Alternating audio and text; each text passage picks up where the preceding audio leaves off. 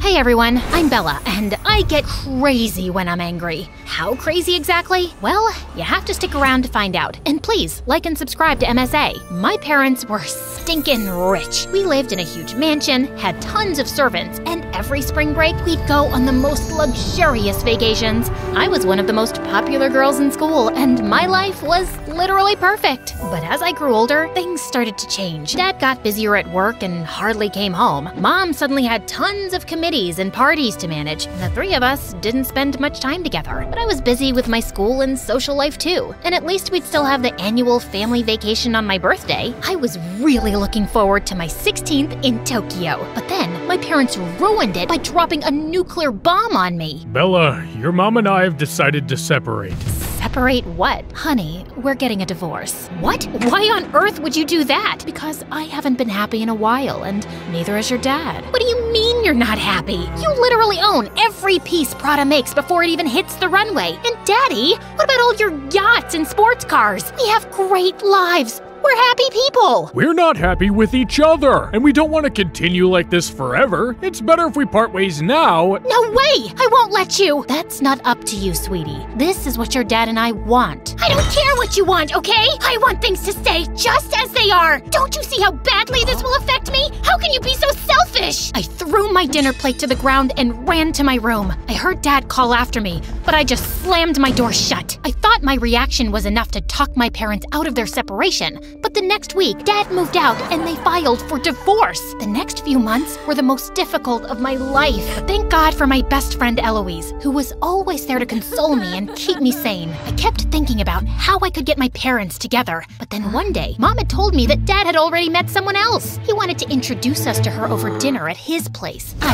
hated the idea, but Mom had already agreed, so I didn't really have a choice. That night, when we reached Dad's new place, my heart dropped when I noticed an elegant woman at the door next to him with a girl my age. Hi, you must be Bella. Your dad has told me so much about you. It's funny how he's never even mentioned you. Not once, not ever. I mean, he did mention this morning that he had a girlfriend, which I thought was weird since he already has a wife. But other than that, nothing.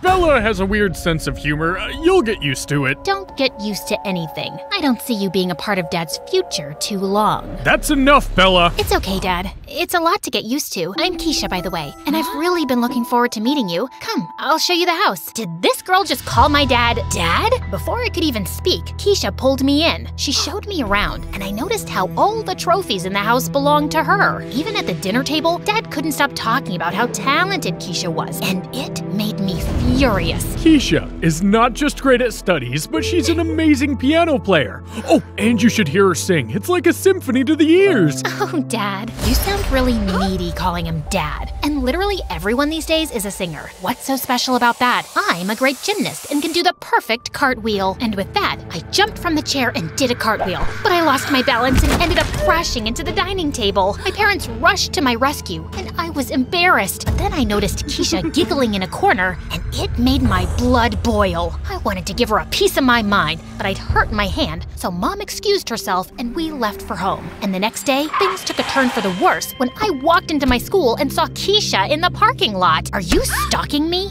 No. Dad just got me enrolled in your school. By the way, how's your arm? You crashed pretty bad last night. I was also a gymnast in my previous school, so if you're really interested in perfecting a cartwheel, I can help you. I don't need your help. Also, he's not your dad, and you can fool everyone with your sweet smile, but I won't fall for your tricks. You're evil, and soon everyone will know that. I walked off before she could even reply, and I was so annoyed because everyone seemed to be instantly in love with her. Girls couldn't get enough of her style, and boys were tripping over each other to talk to her. She's so fake. Look at her with her fake smile and fake bag and fake attitude. I just want to knock her teeth in. I understand why it's bothering you having her around, but I think you're giving her way more attention than she deserves. You're far prettier and smarter than her. Eloise was my BFF, and she was right. I didn't want to waste my energy on Keisha, so I decided to take the high road and move on. But then, I was passing through the girls' locker room when I saw Keisha giggling with some girls. It would be easier for everyone if she could at least play nice. I mean, it's not my fault if her mom and dad didn't want to live together, right? Totally. She's being a weirdo, but you're so sweet.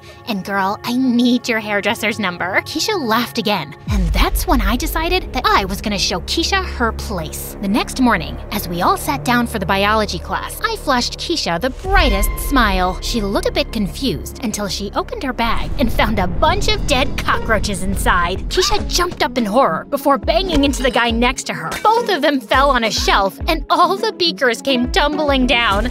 And I couldn't stop giggling. Another time after gym class, I swapped Keisha's shampoo with blue dye, and she got out looking like a Smurf. Everyone rushed to her in concern, while I stood in a corner laughing my butt off. Suddenly, Eloise pulled me to the side. You did this, didn't you? Of course. Keisha looked like someone pulled her out of a flask. Genius move, right? No, it's called bullying. I get that you're annoyed with your dad, but Keisha doesn't deserve this. Stop being a jerk. I'm not being a jerk. I'm just showing Keisha that she can't mess with me. I just want her and her dumb mom to leave our lives so my parents and I can be a family again. That's not gonna happen, Bella. Just face the truth. Their marriage is over. Oh, shut up. My parents aren't a lost cause like your parents. Instead of telling me to face the truth, when are you planning to tell your mom that you caught your dad cheating on her months ago? The minute those words Eloise had told me in confidence left my lips, I felt regret, and even more so when I noticed a bunch of girls behind us had overheard the conversation. Eloise looked shocked, her eyes tearing up. Listen, don't even bother, you witch! Eloise just walked away before I could apologize. I was feeling really bummed out that evening, so I thought I'd try to catch Dad at his office and spend some time with him. But as I was about to enter his room, I saw stupid Hillary inside, pacing back and forth and talking to someone in a low, urgent tone. As I tried leaning in closer to make out what she was hearing, I suddenly lost my balance and fell right in. Hillary turned around in shock and cut the call immediately. Hey, sweetie, are you okay? Let me help you up. Ew, no, don't touch me. Where's my dad? I'm here to see him, alone. He's in a meeting. He should be done soon. I was just leaving. As she reached for her handbag on the table, she accidentally knocked it over, and thick wads of cash fell out. She looked panicked as she shoved them back in and quickly left. What was going on with her? Later, as I hung out with Dad, I couldn't help voicing my suspicions. Does Hillary know the combination to your safe, Dad? Does she have access to your accounts? Why are you asking me these strange questions? Don't you feel worried that she might be with you for money? I mean, I tried Googling her and I couldn't find anything about her or what she does. What if she's a con artist of some kind? She isn't, and she loves me, and I love her.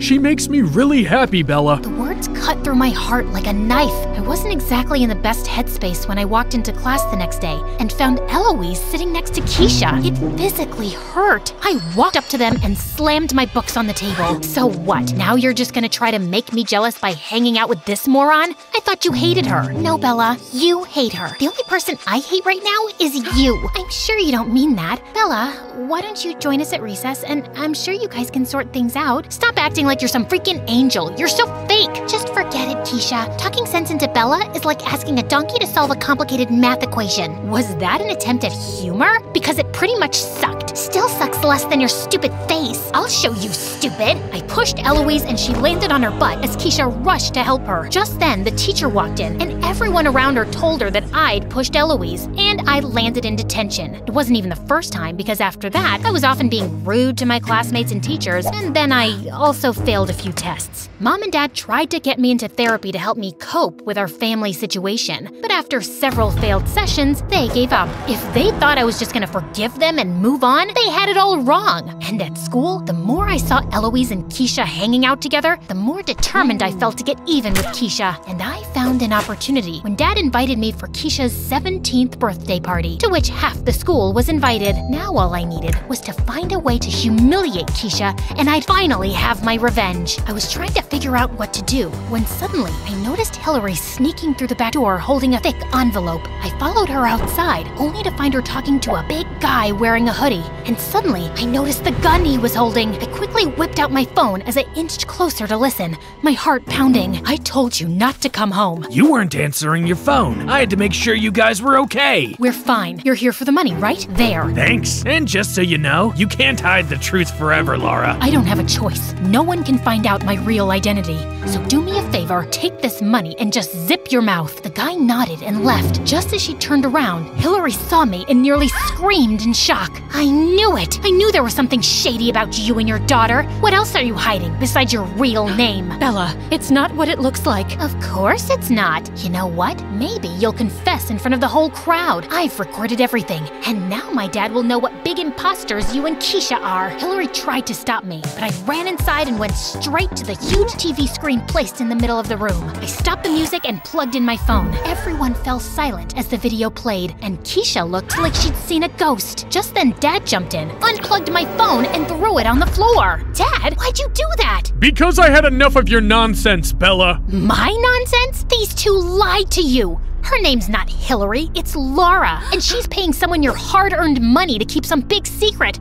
Aren't you even curious? No, because I know the truth, and the money you're talking about is Hillary's, not mine. And that's when Dad told me the whole truth. Apparently, Laura, or Hillary, was married to some mafia guy, and Keisha was their daughter. I didn't want to bring up my child with a criminal, so one day when Keisha was 4, I stole money from my ex-husband's vault, grabbed Keisha, and just ran away. I changed my name, made a few investments, and things started picking up, but I was always afraid of being found out by Keisha's dad. And lately, I've been feeling more paranoid. The man you saw is an ex-FBI agent I hired to protect me and Keisha. But you told me my dad was a surgeon, that he died before I was born. Baby, I said that to protect you. By lying to me all these years? And this is how I find out thanks to you, Bella. You ruined my party and you ruined my family. This must be the best day of your life. Keisha, I'm so sorry. I didn't know. You know what? I tried to be nice because I could see you were having a hard time dealing with your parents' divorce. But now I know that you're just a vengeful, horrible person, and